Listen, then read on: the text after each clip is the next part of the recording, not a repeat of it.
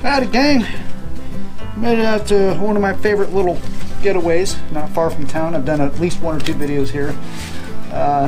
This is the Cameron Trail Shelter down here in the Malabar Scrub Sanctuary. And what we're going to talk about today is how to keep snakes and critters out of your camp. So this is a question that's been asked to me a few times, but I had to wake up this morning and I had a private message from a gentleman named George.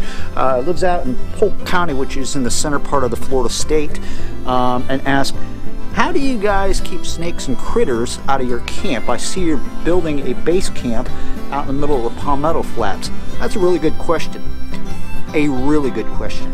So I'm going to take this couple minutes here and I'm going to try to share with you a couple secrets on how we try to stay safe and keep the critters out. Safety starts long before you hit the trail or make it out to your campsite. It starts at home. You need to learn how to pack smart and efficiently, such as if you're bringing food into the area out in the woods, make sure it's packed in an airtight container. All right. On top of that, make sure you're organized. Bring yourself a couple Walmart grocery bags so you can throw your trash out and take it out with you and away from critters that might be interested in the smell. Not to mention personal hygiene. Down here in Florida, 90% of the year it's hot and you're sweating. All right. So if you keep clean and have a nice shower and stuff, you're going to sweat, but at least it's not going to be stinky sweat, which attracts all kinds of critters, especially mosquitoes. You also notice on a walk out here, before I even got into the woods, found myself a stick. All right size stick, so I can smack the bushes in front of me. Okay, I don't want no surprises like snakes coming up on me and stuff. All right, at least if I smack it, I can alert them and they're going to show their head, and now I've got a chance instead of just walking through all this stuff and having a snake hit me in the leg. Also, this doubles so I don't have to walk into cobwebs as I'm walking through the trees and stuff. Always your first bet when you go to walking out in the woods and trying to make it out there to camp.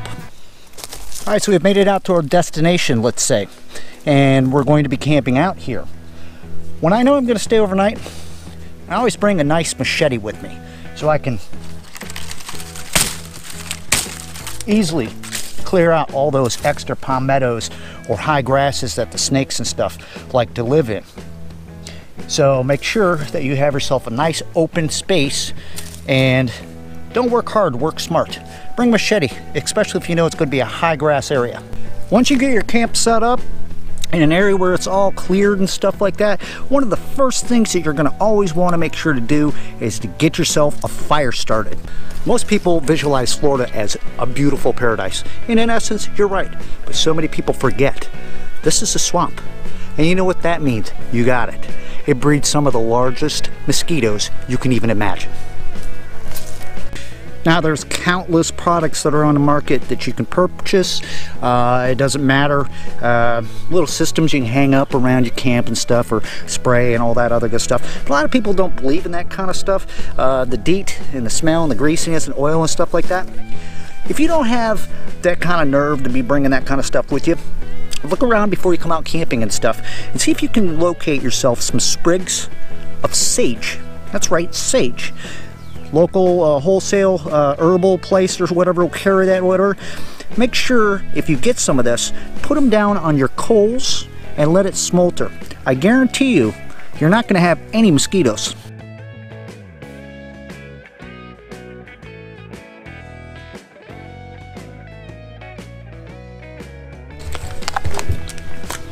Still want to go camping?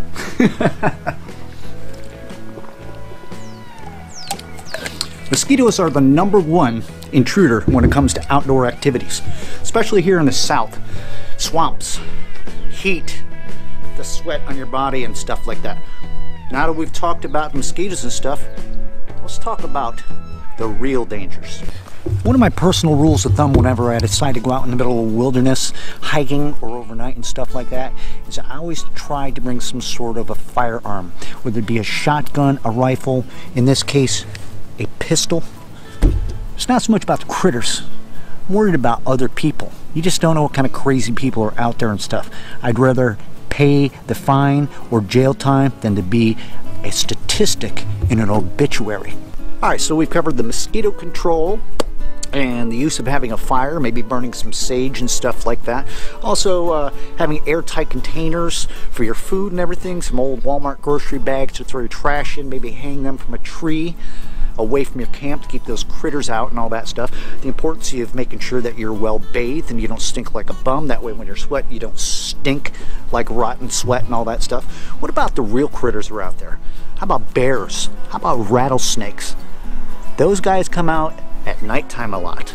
How about coyotes, mountain lions, bobcats, rats, raccoons, you name it.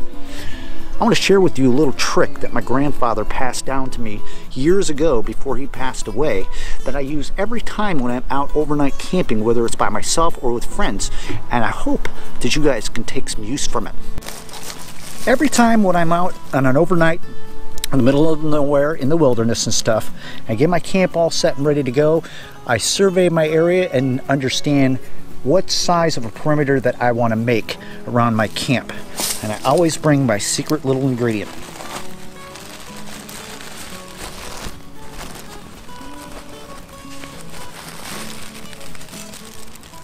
Mothballs. Yes, mothballs. These things set off a gas. And what they do is critters don't like it. Now it's not 100% end-all, fix-all. But you know what? At least now I have a chance.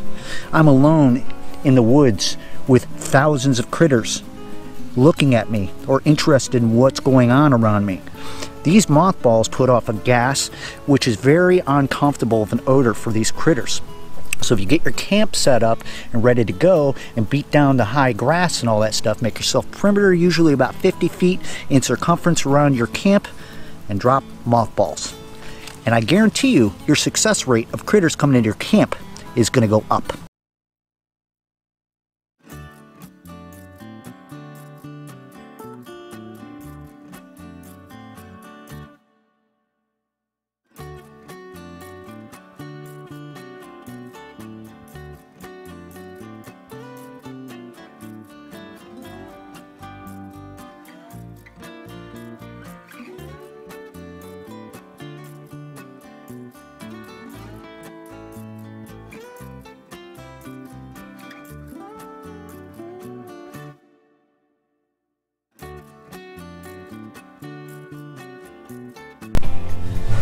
Hey, that's all the time we got for today, man. I appreciate you guys all hanging out and let me share a couple of the secrets that have kept me alive through these years and how to keep snakes and critters and stuff at bay and out of my campsite. Remember, there's no end-all, fix-all. When you walk out in the woods, you are farly outnumbered, and remember that.